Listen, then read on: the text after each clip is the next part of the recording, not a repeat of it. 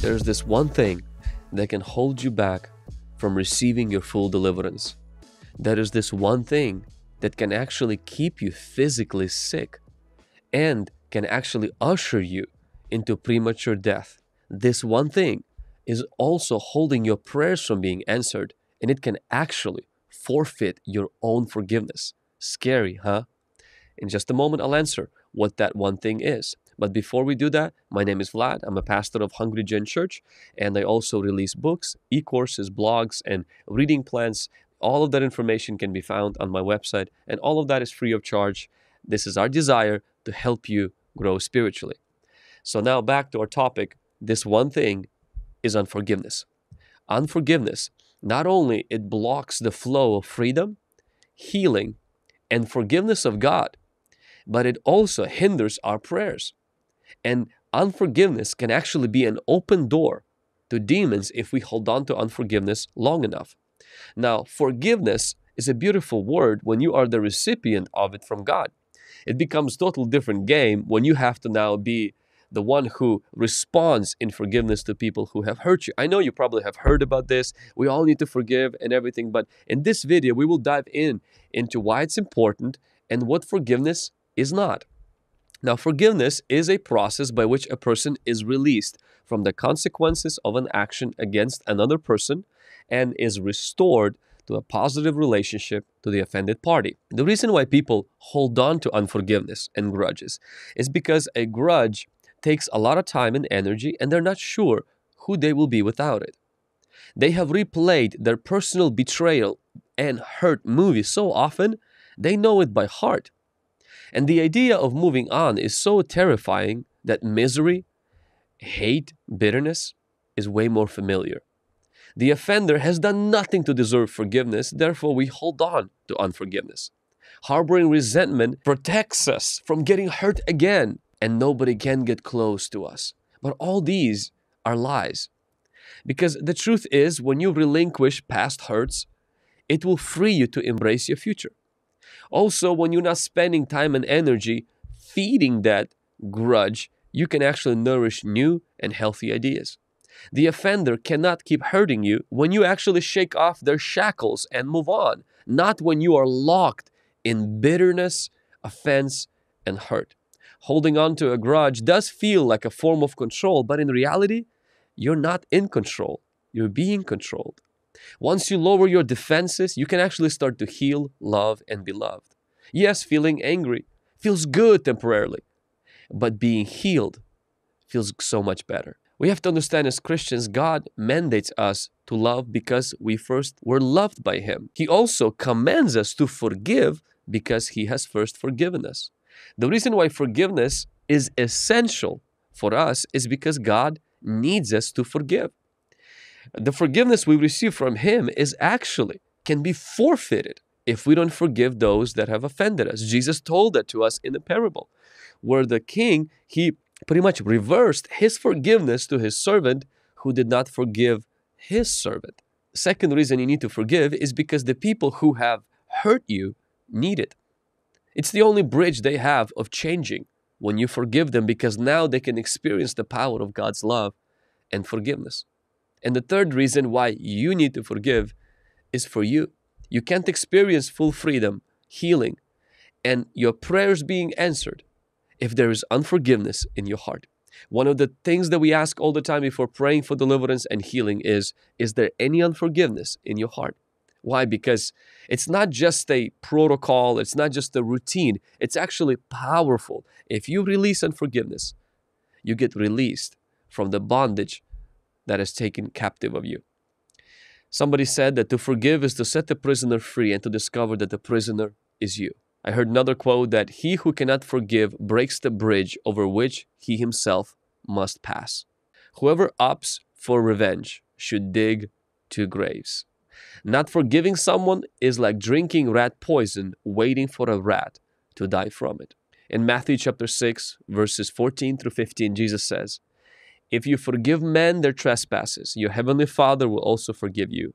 But if you do not forgive men their trespasses, neither will your heavenly Father forgive your trespasses." Forgiveness is not optional if you want to go to heaven. Now, we're not saved by forgiving other people, but we forgive other people because we are saved. And Jesus makes it very clear of how dangerous holding on to offense and unforgiveness is. Now, when it comes to forgiveness, a lot of people don't actually understand what is forgiveness and what is not forgiveness. So I want to mention next 10 things of what forgiveness is and forgiveness is not. Number one is forgiveness is not overlooking the wrong, excusing the wrong, minimizing the wrong, or taking the blame for someone else's wrong. When Joseph forgave his brothers who did what they did to him, he wasn't excusing what they did. He wasn't taking their blame, and he wasn't minimizing it. So when you're forgiving somebody, you're not minimizing the pain, the hurt, and the wrongness of what they did. Secondly, is forgiveness is not waiting for an apology. This is huge. So many people hold their forgiveness toward their offender until their offender comes to the realization of what they did was wrong. Jesus forgave those who have put him on the cross. They never apologized. In fact, they were mocking him as he was forgiving them. You don't need to wait for them to repent for you to forgive them. Forgiveness doesn't need them. It just needs you to respond to God in that situation and forgive them. Number three is forgiveness is not forgetting and ceasing to feel pain. See, forgiveness starts the healing process, but forgiveness doesn't immediately mean you will be healed immediately. Jesus helps you. Jesus heals our hearts, not just our bodies. And so when you begin to experience that forgiveness, your wounds, the ones that hurt, will be turned into scars. And then your scars will become your testimony, a testament of God's goodness and grace. But the residue will still be there. Even Jesus has scars to prove of what he went through on the cross. And so the idea that if you forgive immediately, you will stop feeling pain or you will quickly forget, forgive and forget. I know we say that in our culture, but it's not possible to forget some of the things that we went through. But we may be able to look at those things in our past as a scar instead of a wound if we forgive.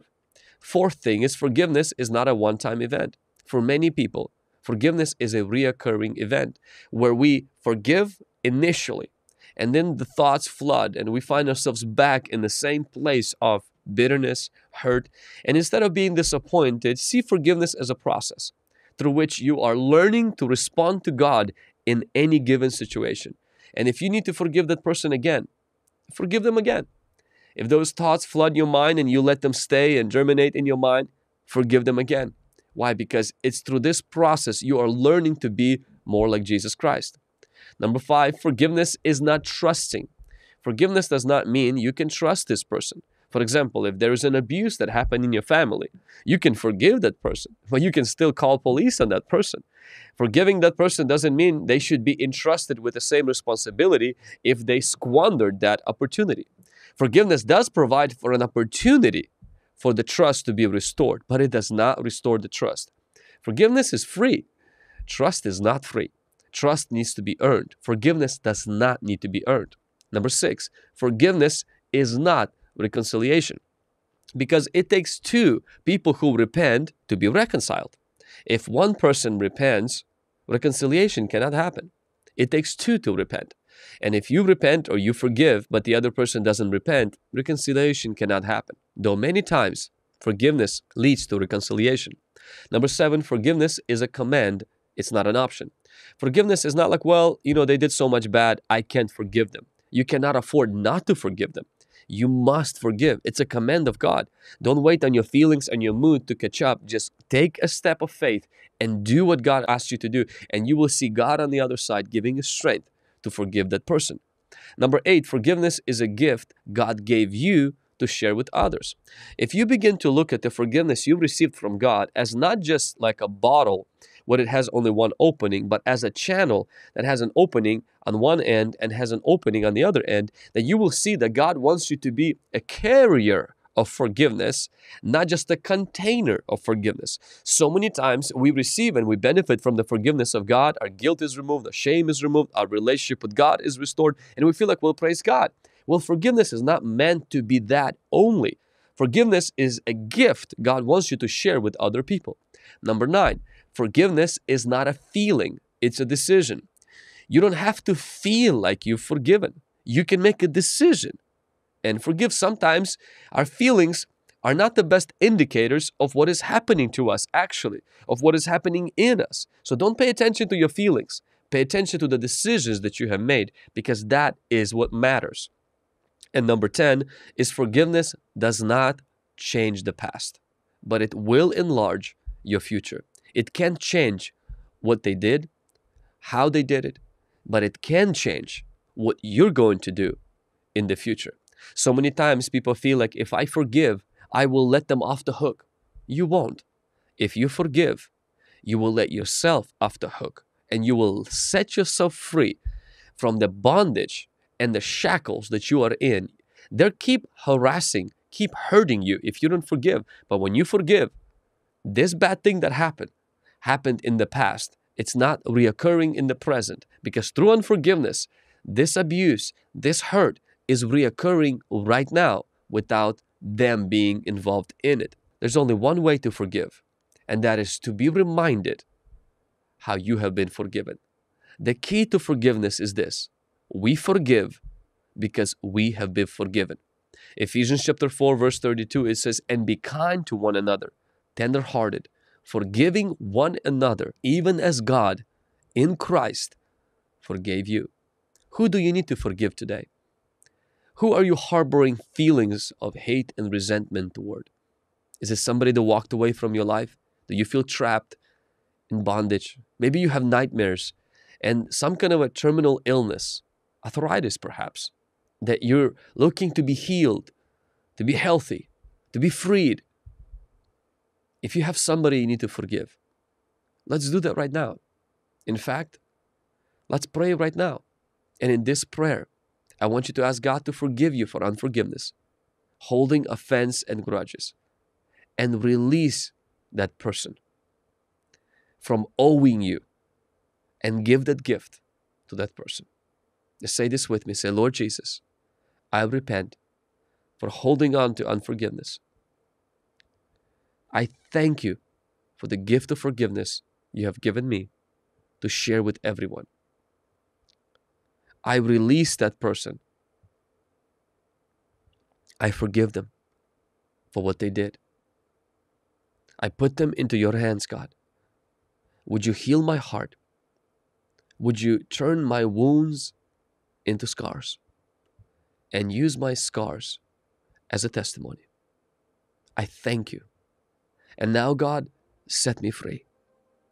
Now, precious Jesus, heal my body, heal my mind, and my relationships. In Jesus' name, amen." Thank you so much for watching this video. If this was a blessing, hey, don't forget to hit thumbs up, subscribe to this channel, click on the bell so you can be reminded each time we upload new content. Thank you. Until next time.